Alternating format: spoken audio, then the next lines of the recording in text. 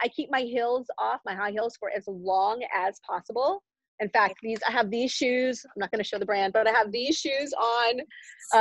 And then I'm like, okay, high heels, check. Okay, and then let's go.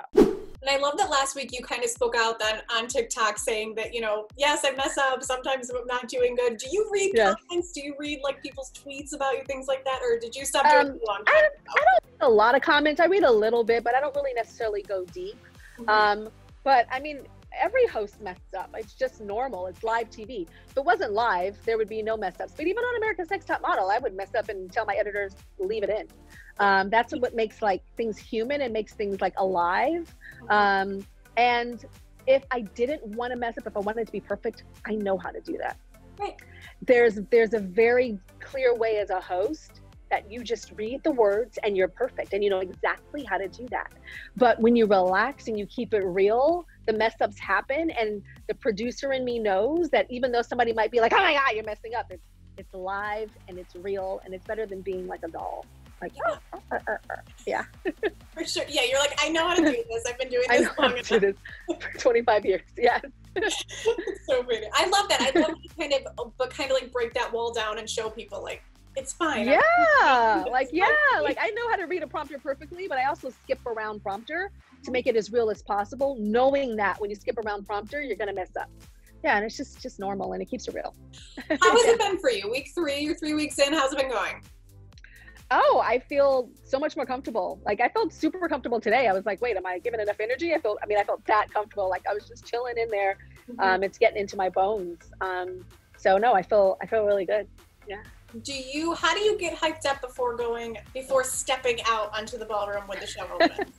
Well, you know what? I started playing music in my dressing room kind of loud. I hope I'm not making my neighbors go like, can you turn the music on?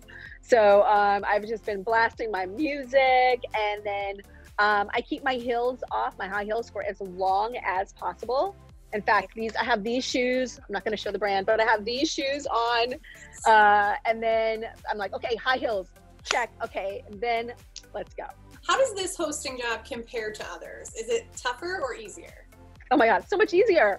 Yes, this is so much easier.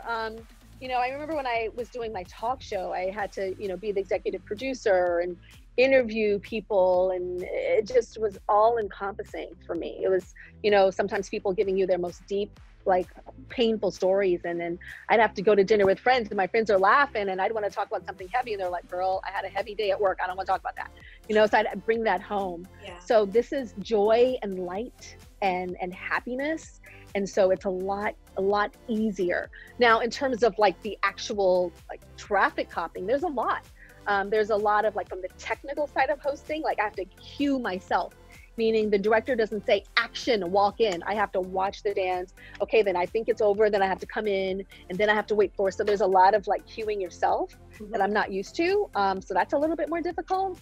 But the love and spirit of the room, even when people are going home, it's still so beautiful. How has it been forming a relationship with the judges? Because I know you guys kind of get to interact a lot. Yeah, you know what? Sadly, I can't interact with them as much as I would like. Because of the social distancing. So I thought we were going to be like, you know, this close and tight-knit group, but it's like this, oh my God, Carrie Ann, you look amazing tonight, Tyra, okay, let's text, you know. So it's more texting and phone, but I can't really have a lot of in-person closeness with them, and it sucks because I want it to be like, okay, Bruno, let's go get some coffee after and like hang, and I can't do that, you know. So hopefully in the future, post-pandemic, we'll be able to truly bond and not just do it with our thumbs on, you know, texting and stuff.